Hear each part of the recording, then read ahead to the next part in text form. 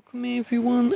If your iPhone does not have a home button to close out of apps, we're going to slide up from the bottom and we're going to hold our finger for about half a second and then we're going to release to get into the multitasking.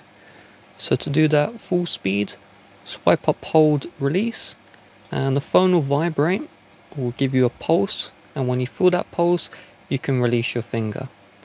And you can swipe across to view all the apps you have open. With home button iPhones, just double click the home button to access the same view. On all models, swipe up and flick with your finger. So you can see swipe up and flick, and that's going to close out the app. Don't hold your finger down, you just do a flick. At the end of the flick, release your finger to close out of the apps. There is no close all app option, so you do have to close each app manually. With that being said, if you'd like to help support the channel, please do check the description. Bye bye.